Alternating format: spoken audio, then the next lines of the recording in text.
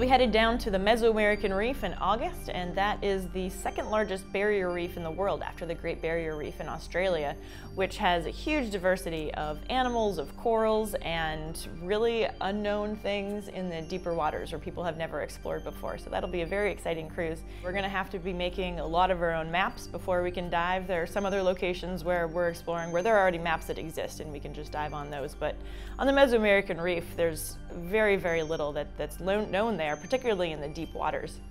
My sense is that it'll probably be more of a biological exploration. It's also an area where the Spanish had a lot of trade going on during the Age of Exploration, and so it is certainly possible that we might find a shipwreck or two, and this particular leg is very exciting because it's true exploration. We don't actually know what we're going to find, and so it'll be very, very exciting to watch the first couple weeks of August.